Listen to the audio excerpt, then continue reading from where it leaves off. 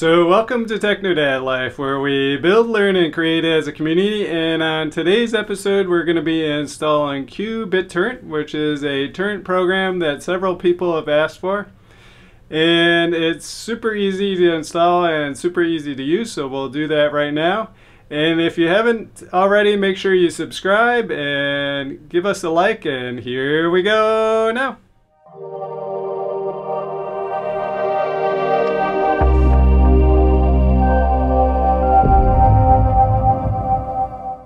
And a special thanks to all my patrons who, without your support, this channel would not be possible. Thank you. And if you haven't already, please check out my Patreon page. Okay, so we had a request to install qBittorrent, so here's what we need to do. So first we need to go to our Openmediavault. We need to go to Docker, go over to the right-hand box, type qBittorrent.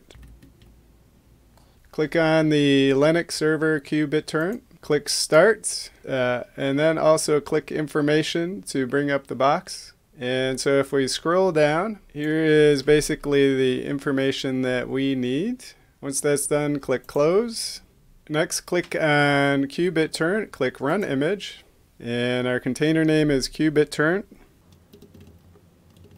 Restart policy as always. We're going to leave it in bridge mode. We're going to put 6881, hit the plus sign, and then UDP 6881, hit the plus sign, and then 8080, and this will be our web UI. Now we're going to scroll down and we're going to put in our PUID, and if you don't know what that is, what you can do is go to PuTTY and type in your IP address,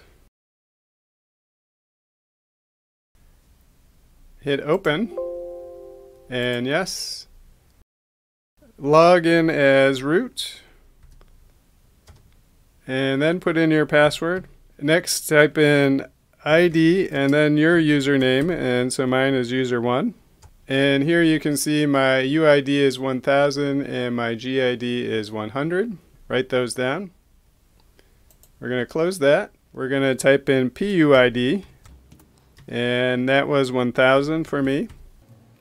And PGID, which for me was 100, hit the plus sign. Next we're going to put in our time zone. For me that's America, New York, hit the plus sign. We're going to put in slash and click on config. And next we're going to go to our shared folders, click on app data, and create a new folder called qTorrent. Once we've done that, click close. Then we're going to go back to host path, shared folders, app data, and then qTorrent, and then click OK.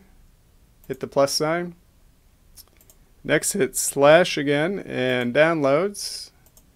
We're going to go to our shared folders and then go to our downloads folder and click OK and hit the plus sign. And then we're going to hit save. And so now our Linux server qBittorrent folder, our Docker is up. And so if you remember, our GUI for that was 8080. So we're going to copy our IP address, paste that in a new window. Then we're going to hit /:8080